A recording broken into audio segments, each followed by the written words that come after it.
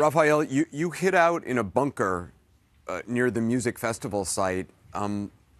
How did you find that location? Uh, about the bunker, I was inside of the festival, and we started to run after the rockets. A lot of rockets come into the festival. A lot of we cannot count how many.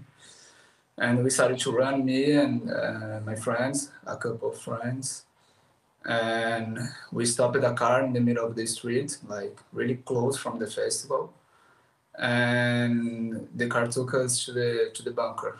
The bunker was like 2 minutes from the festival, really close also.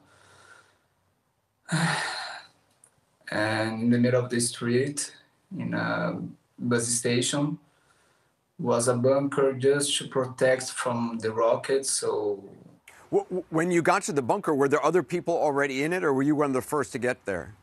me and my friends, like we were one of the first to be there, like, and after came a lot of people, like I was in the like in the bank of the bunker because I wasn't one of the first persons, so I was like really on the back. And after that, almost 40 or 50 persons came inside of the bunker.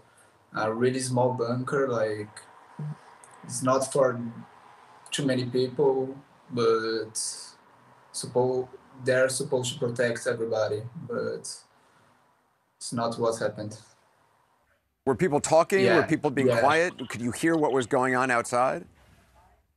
yeah. Like we were inside talking about what's going on, and my friend, he said like he had experience in the army, and he said like now we're starting a war and we're supposed to stay here like for 2 weeks. Like two police officers were outside of the bunker protecting, and after 5 minutes, it started a big fight of shooting, and they started to The throw police were fighting grenades. against the attackers. Yeah, two policies, and I was like in the back of the bunker, and the policies was inside in another side, but outside. So after that, they started to scream Allahu Akbar, Allahu Akbar, and they throw a gas inside of the bunker. With the gas, you cannot breathe. It's impossible to breathe after 30 seconds.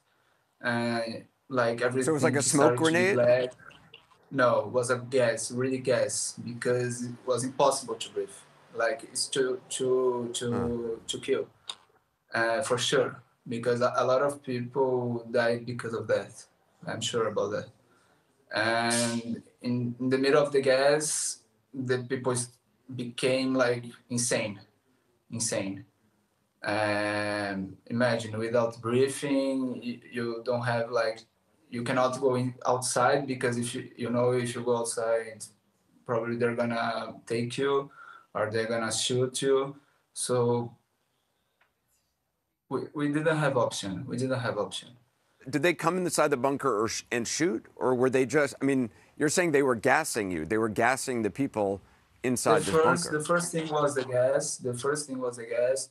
After they became inside and they started to shoot, they started to throw flashbang, a lot of flashbang. I remember I am really hurt because of the flashbang.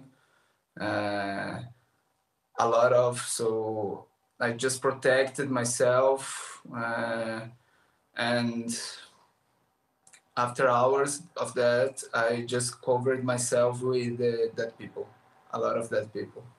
So I stayed for there inside like for hours, like just waiting for die. I just wanted to die in peace because I suffered so much. The gas. I just inside in the middle of the gas. I just remembered. I don't know how it was, but now I know. I know how it was. I just started to think how it was in the Holocaust. with the Jews. Like, in 30 seconds, you are dead. And you don't have option. You cannot breathe. You cannot... It's crazy. It's crazy. I passed for the hell. I don't know how I'm alive. I don't know. That's what came. That's what was in your mind. You're in this bunker with men and women, young people being gassed, and you thought of the Holocaust. Yeah, I thought about the Holocaust. I don't know how I kept my mind like thinking. I don't know how. So I just Were you on the wanted floor? to... You said you covered yourself with people who had died. Were you sitting on the floor? Were you lying on the floor? Were you still standing? It sounds like there were so many people in there. Could you sit down?